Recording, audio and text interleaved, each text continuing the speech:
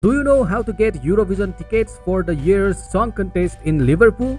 The tickets for the 9 public shows, including the grand final and 2 live semi-finals, will go on sale at midday GMT on Tuesday. Prices ranges from £90 to £290 for the live semi-finals and from £160 to £380 for the final on 13 May.